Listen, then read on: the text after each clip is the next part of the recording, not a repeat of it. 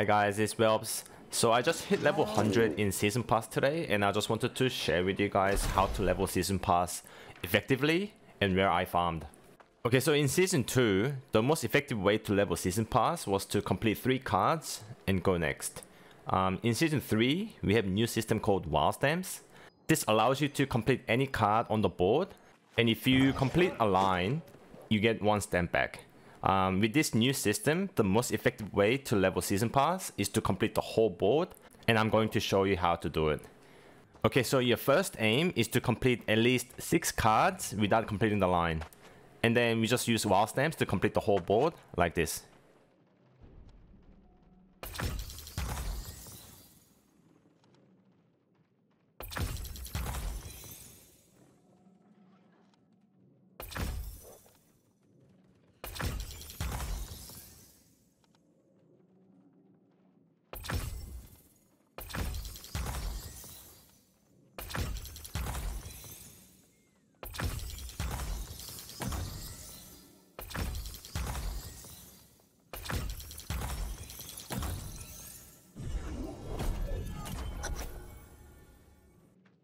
That's it, and our Wild Stamps are full again.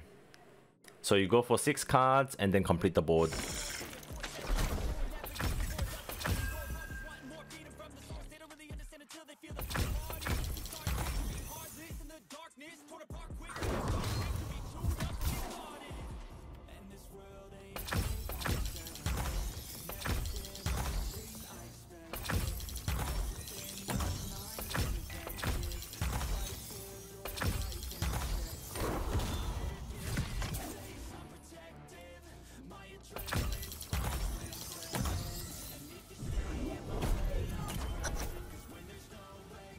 And if you have any Season Pass XP booster, this only increases passive XP you gain, and is best to use during influence races.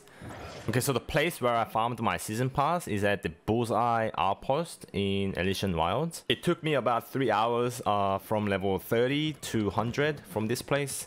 There is one requirement though, which is 205 skinning. Otherwise, you might have to use some Azot Vials to reroll activities.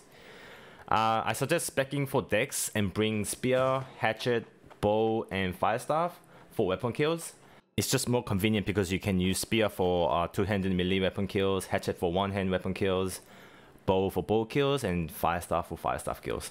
You only need to tag with the required weapon to get the credit. So for example, if you have to kill with magic, you just hit once with the Fire Staff and then kill with the Dex weapon. You'd also like to bring raw gypsums to craft gypsum orbs. There's gypsum kiln in the town. For salvaging tier 5 items, you can either stock up on some cheap ones from Trading Post, or if you still have Umbral Shards from Season 2, you can salvage that as well. So basically you do all the weapon kill ones and killing the beast. It's all beasts around this place. There's also like some rabbits and beetles here for easy kills. And you want to do the skinning ones. They also count towards tier 5 gathering. You get a lot of dark hides from this place. Spore pod gathering. There is a spore pod on my ping right here.